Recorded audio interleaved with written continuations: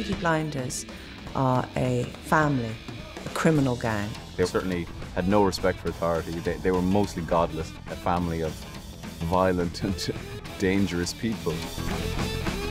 This is a very, very interesting time in British history. Things were in flux after the end of the First War. It was a very unstable time. There was a lot up for grabs then.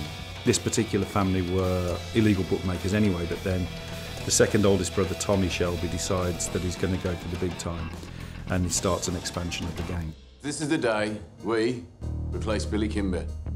This is the day we become respectable. He wants to protect his family, he loves his family, but also he obviously wants to expand his horizons and ambitions. And I think one of the most profound things about that is he's not afraid to die. See, I have plans for the Peaky Blinders.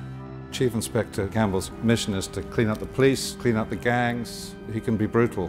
There's a pretty heavy history between Inspector Campbell and Tommy. It's a constant game of one-upmanship the whole time. I learned long ago to hate my enemies, but I've never loved one before.